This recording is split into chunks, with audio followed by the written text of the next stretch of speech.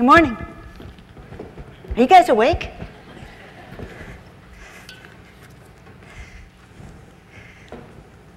I was asked to make comments this morning about policy reform. So I'm going to make 5 points about policy. Danny's right, these are really bright. I'm going to make 5 points about policy reform. But first, let me tell you a little bit about where this whole perspective came from. Because it's true, to Denny's great amusement, my Ph.D. is in systems engineering. So I actually come to this as systems engineer. And professionally, for the last 20 years, I've been a scholar of strategy and innovation. But that's not why I did any of this. It's not how Mike Porter and I got into this topic at all. When it comes to healthcare, everybody has a story. You do, or you have a close friend or family member or colleague who does. And they're really formative stories for each of us. In this work, it was my stories that drove the impetus for this work in the first place. I have 2 medically really complicated kids.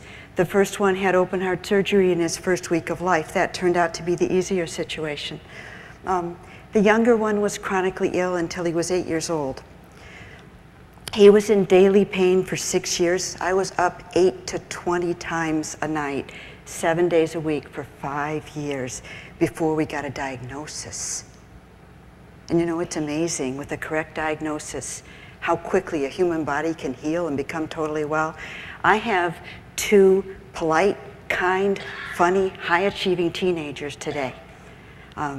But wow, what a journey. Self-loading baggage. Boy, I'll tell you, we spent months and years as self-loading baggage, and it's a really, really difficult journey. I learned a lot of things in that process, but chief among them, the thing that resonated in my mind over and over again is surely we can do better. And that's where we started. How do we do better? A lot better. Not just incrementally better. So if I think about stepping back and saying, what should we be thinking about? What do we want to be thinking about in terms of policy? 5 points. The first is, what's the point of healthcare reform? I mean, if you look at the newspapers, you're probably sitting there saying, well, is it more care? Or is it less care? Or is it cost reduction? What's the point? None of that's the point. The point of healthcare is health. Right. So the goal is to improve value, health outcomes, the results for the money spent. My then 8-year-old was looking at my work on the kitchen table at one point and said to me, Mom, what are you working on? And I said, well, I'm trying to figure out how to make the point for people that what you really should care about is value. And he said, as opposed to what? And I said, well, the debate looks as if the purpose were cost reduction. He said, Mom, if the purpose were cost reduction, when I show up for care, they would shoot me. Right. If the purpose were cost reduction, we'd need painkillers and compassion, and we'd be done. It's value. Health outcomes for the money spent. So that's where we need to be focused. And the good news about that is that quality, as Denny was talking about in the numerator, and costs in the denominator are interrelated in the following way. Very simply, it is inherently less expensive to live in good health than it is to live in poor health.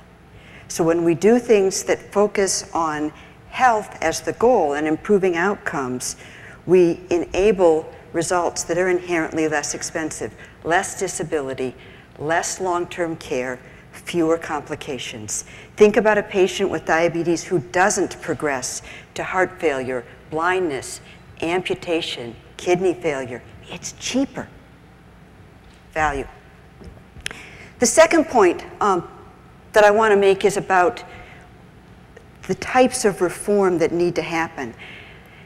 As Denny pointed out, Dr. Cortese pointed out, the debate in Washington is about insurance reform. And we need insurance reform, and that'll be the second point. But understand that we also need reform of healthcare delivery. We actually need healthcare reform as well as insurance reform. So what's important about the Washington reform? This is the second point. The important thing about insurance reform is that we need everyone in the system for efficiency as well as for equity. Every system in Europe that has universal access to early stage and preventive care is cheaper per capita than ours. That is not a knife-edge result. It is not a coincidence. Early stage and preventive care are important to containing our costs over the long run. So we need everyone in the system, and it's important to achieve that. Exactly who pays is actually less important. If you look at the systems throughout Europe and Canada, if you look at New Zealand and Australia, if you look at the different forms of getting everyone in the system, some of those systems have government payers, some don't. Some have only private payers, some have employers involved, some don't. They're all cheaper per capita. We need everyone in the system. But that's not enough, because if we simply put everybody in the system doing things the way we do now, it'll be phenomenally expensive. We have to have innovation in healthcare delivery, or we can't afford to do more. So we have to do better, not just more. Healthcare delivery reform is going to require private sector leadership. We're not going to get that from this wave of political reform. We know that already. So so the third point is looking to private sector reform for redefinition of healthcare delivery. Just one example so I can be fast on this. I bet you're starting to get hungry. Think about the tidal wave of chronic disease. You know, it's huge and it's growing. Already now, when you ask different companies or you ask the country what percentage of costs is on chronic disease, the answers come in between 65 and 80% on chronic disease. But how is our healthcare organized? It's organized around acute care. We have an incredible strategic or systems mismatch between how we're organized and what we're having to deliver. So we need to think very differently about what's needed to provide effective delivery of care for people with chronic diseases. So the innovation needs to be innovation in the structure and organization of care. We hear a lot about waste reduction. That's important, but it's not just waste reduction. I'll be extreme for a minute to make the point, but think about waste reduction. We could take our ability to do amputations and put them in special facilities so that we could do really, really efficient amputation. We could get so inexpensive at it that we could take off both legs of every person with diabetes. It wouldn't be an improvement in value, right? I mean, if you have diabetes, that's not the goal. The goal is to look over the full cycle of care and improve the results, improve the value. And by the way, I don't have diabetes, but if I did, and I had diabetes with hypertension and vascular problems, that wouldn't be 3 diseases, right? That's not 3 conditions. From the patient's perspective, that's one condition, mine. And there would be a lot of other people who would share that set of circumstances. Today, we're organized around doctors' specialties. But we really need to be organized around what the patient needs to get better, to stay better, to be healthier. We talk about healthcare as if it were one word meaning treatment. And we organize around the treatments that doctors give. But actually it's 2 words, health and care. And we really want to be paying attention to those. So it's not just a matter of waste reduction, and it's not a matter of fixing incentives. First, the last 15 years have shown us you can't fix the incentives in the current system. You push them down one place, they'll pop up someplace else. You can't fix the incentives in this system. And by the way, no matter how much you make me pay, I can't get the doctors and nurses to work together in coordinated, clinically integrated teams.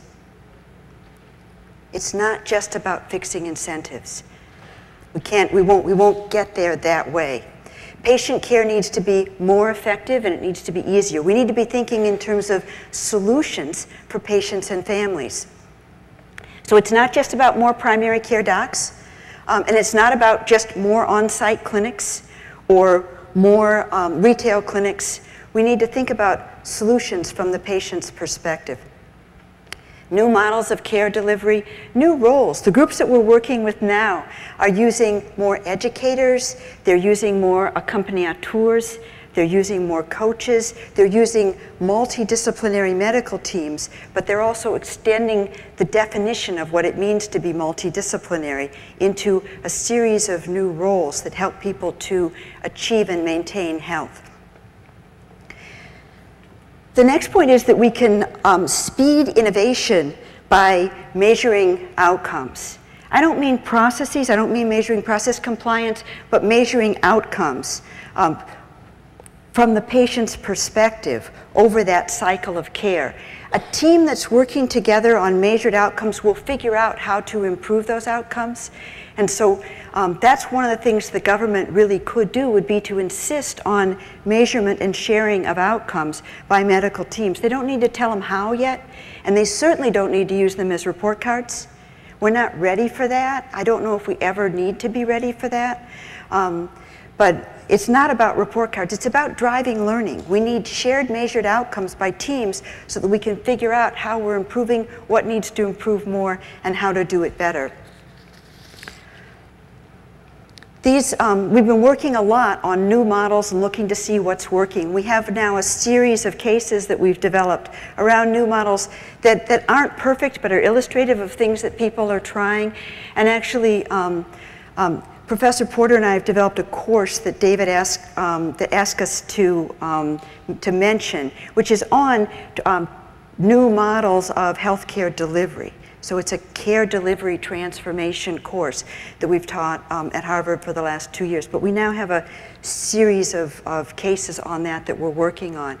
And actually, my colleague, Scott Wallace, who's here today and available in the networking sessions, has been teaching with us in the executive version of those courses.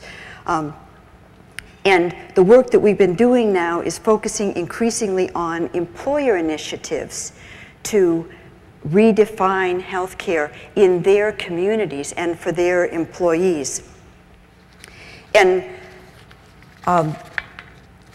the work that we're doing there is working with employers who are getting together with providers to provide new care models in their communities. So it's not just about having an on-site clinic, but about figuring out how do we make it so that the people in our community who have diabetes can get coordinated, integrated care and the kind of support that they need. It's not a matter of cost shifting. It's not about how do we get them to think about their health like their money. It's how do we create a culture of health and access to care that's better integrated. So for example, there's a project going on with Michelin and St. Francis where they're working together to create integrated care for what they're referring to as chronic health as opposed to chronic disease for employees with diabetes.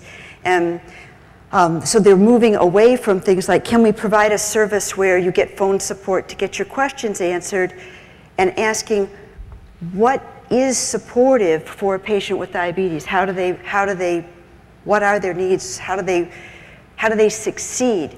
They found that by providing sort of the standard model, they had this lack of fit in the way we were discussing it earlier. They had shift workers who were being called when they were home, having they're on 12-hour shifts. And so they have a different day-night schedule when they're on shift. And the service that was calling up to provide support was calling between 9 and 5 on their days off, waking them up, not at the best time, not in a way that was helpful. So they started saying, what if we do it from the patient's perspective? What if we do it from the family's perspective? How do we create a community that succeeds better in enabling health? There's another group we worked with that in its smoking cessation program started off assuming that they needed to provide smoking cessation for their employees, and realized very quickly that smoking is a social behavior. So they provided it next to the families, and then realized they needed to open it up to the community, because if your bowling league is all smoking, you're going to smoke.